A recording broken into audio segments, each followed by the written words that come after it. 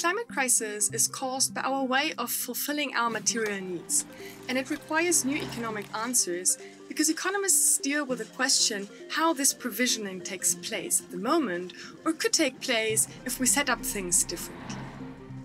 We need to build an economy that allows everyone to have enough food, a place to sleep, and to take part in society, and that fits on our evidently very vulnerable planet. Economics consists of many different theoretical streams, which have a different perspective on how provisioning currently takes place and how it should take place. Some of the theories from different streams complement each other's. Others are more contradictory. Methods from complexity economics can be used to formalize ideas from Post-Keynesian economics and enhance Post-Keynesian models. On the other hand, the neoclassical framework leads to the conclusion that a carbon price is the perfect solution to the climate crisis, whereas ecological economists tend to believe that definitive boundaries on resource use and production are necessary and that a carbon price is not enough.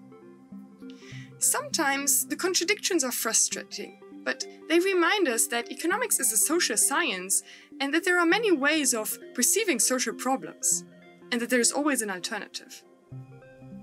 Many economists mostly work with formal models and do econometric analysis in their search for answers. Others also do conceptual analysis, carry out surveys, or do interviews. As economists talk so much about models, I want to say some words about them. A model is a simplified representation of reality that allows us to see particular mechanisms more clearly. Usually, they consist of a number of equations which all describe the relation between certain variables, such as between GDP and carbon emissions. Models can be classified according to theoretical streams, because of what they include, what they leave out, the assumptions they make, and according to how they are set up in mathematical terms. Sometimes they are also hybrid models, which make use of features belonging to different theoretical streams.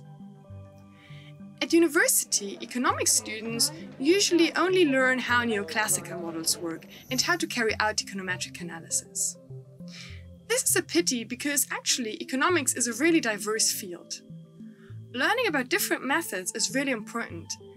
It allows to choose a method that fits the context, and blind spots are more likely to be avoided.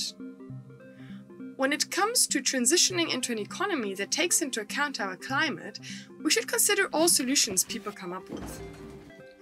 Sometimes there are controversies, but often different ideas complement each other and should be put into place at the same time. Also, policies should not only work from an economic point of view, but have to be politically feasible. What is feasible might differ from region to region, so it is good to have a wider range of policies from a bigger toolbox. We have to introduce nudges wherever possible and understand how to provide information about the climate in a way that people are willing to take action. We need to think about ways of how to become more independent of economic growth, for example by reducing working hours and redistributing income. We need a carbon price to change the system of incentives. We have to understand the importance of care work for our well-being and how a more sustainable society might put a bigger emphasis on this part of the economy. We have to include people into the scientific process who are already affected by the climate crisis and have a better sense of urgency. The government needs to invest into green infrastructure and technology, and the central bank might play a crucial role in there.